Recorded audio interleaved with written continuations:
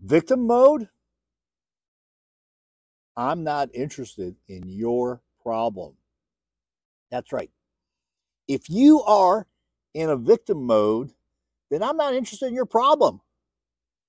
And I know there's a big payoff to, well, repeating your sad story. That's right.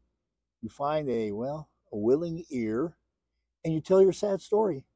And people feel sorry for you. Yeah, they feel sorry for you. And that is like a drug.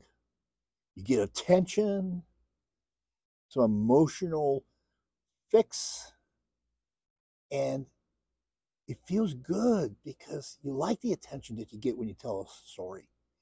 And often you get really good at it. Sometimes you may even embellish it. Yeah, embellish it and put in facts that, well, they're not facts.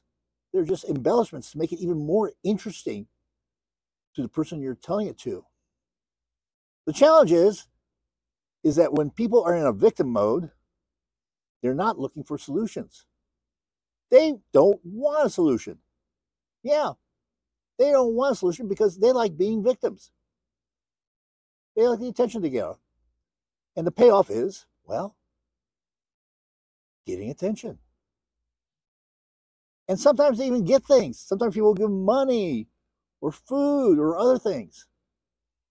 So there's a big incentive to, well, being in the victim mode. Now, those that allow people to be in the victim mode and pay attention to them are enablers. And there's plenty of them out there. And often they want a good result for that person more than that person does. And so consequently, they're trying to save them. And you can't save someone unless they're willing to change and want to be saved. Even then it's hard. Even then it's hard. But most people that are in victim mode, they just like it. They like it. And sometimes even get hostile when you challenge their victim mode. Yeah. Oh, I think they're called cry bullies. Cry bullies. Yeah. And they get pissed off. They get pissed off when you call them on their victim mentality and what it does to their life. So if you are in victim mode, I'm not interested in your problem. And you and I would have a very, very unpleasant conversation. And that conversation would be unpleasant for you. Not me, but for you. Now, what I do is that I'm a men's life coach. And if you're interested in working with me, if you're interested in getting out of your victim mode in dealing with the challenges in your life, then reach out to me.